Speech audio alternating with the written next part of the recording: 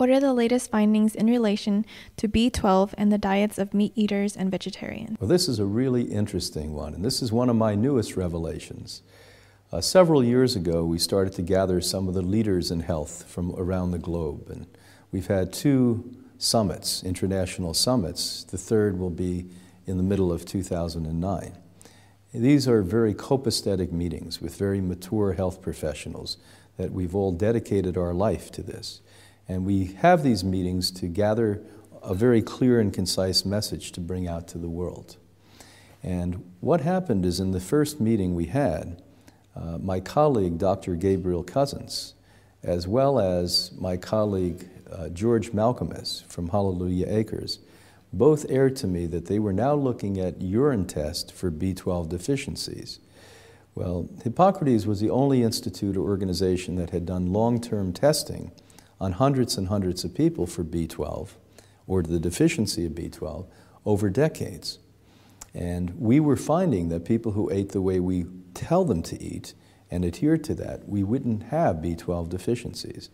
They then suggested that we better not look at blood tests anymore, to look at urine tests. When this subject came up, I said, gee, what provoked you to do this? And they mentioned what I consider the most important biological test on humans ever conducted, called the Framingham study. Now, the Framingham study was created about 60 years ago, Framingham being a town that's not far from Boston, proximity, and Harvard University was doing research on this population, looking at the effect that cholesterol has on cardiovascular disease and later cancer and other concerns.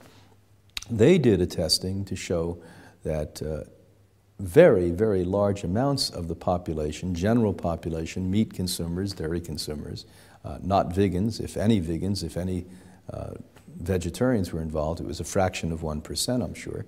They were on the 4th generation, and they showed that well over 1/3 of the people had B12 deficiencies with urine tests.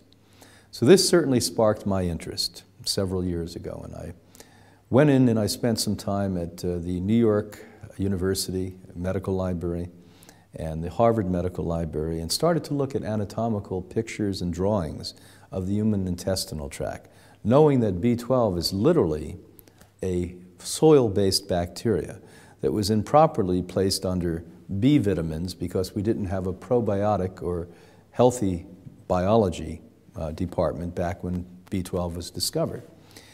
And I knew that how it worked anatomically is it would go into the small intestine, into the large intestine, and stay in the large intestine, as other good healthy bacteria are to do, and cultivate itself so that you didn't need B12 on a daily basis. You could have it and it would be there to provide B12. Now, B12 is a crucial and essential nutrient. Why? Because it has everything to do with neurons.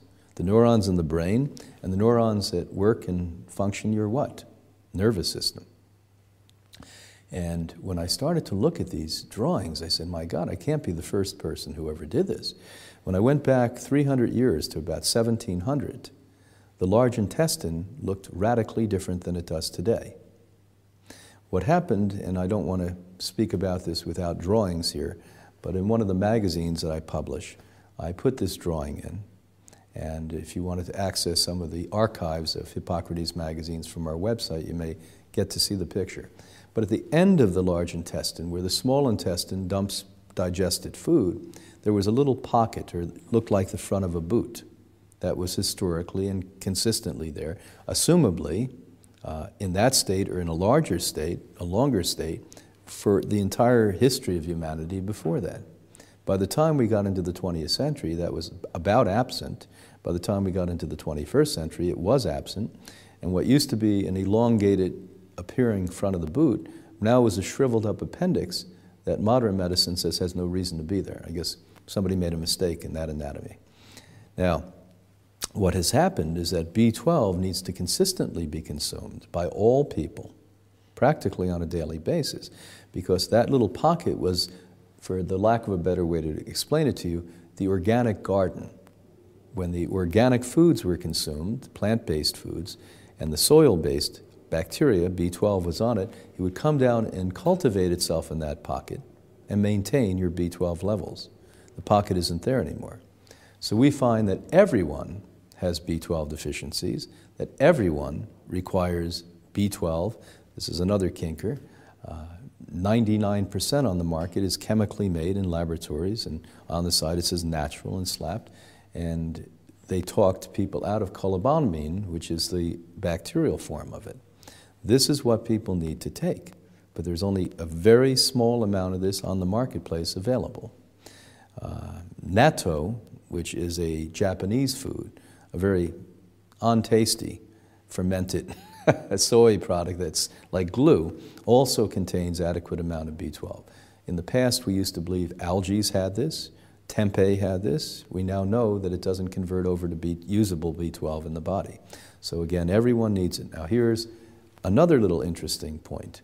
The people with the highest incidence or largest levels of B12 deficiencies consume the most meat and the most dairy. Now, remember, animals have lots of B12.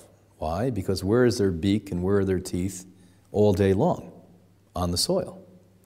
But what do people do? They don't go out and take the animal and drink blood from its neck and get fresh bacteria. Let's thank God for that. What they do is have some rancher somewhere in the world slaughter the animal, freeze it, send it, and then they cook it. Bacteria, as you understand, is heat sensitive. So their bodies, unfortunately, have a neutered form of B12 coming in with the carcasses that they're consuming.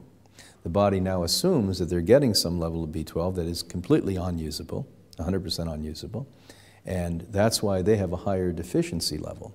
We assume that if a child is born and in the womb was eating a very healthy vegan living food diet that contained massive amounts of nutrients, it would probably take a few years, but we have no way to scientifically validate this now, but a few years to develop a B12 deficiency.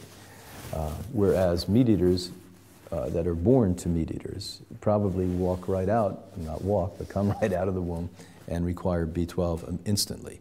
Now, this is all, once I came to this scientific revelation and validated it with scientific data and information and published a paper on it, I concluded now why we have such a high incidence of dementia, Alzheimer's disease, neurological disorders where we think Parkinson's disease is growing. Maybe a lot of the symptomology of Parkinson's disease are neurological damages that have occurred over generations or decades with people that are not consuming adequate amounts of B12.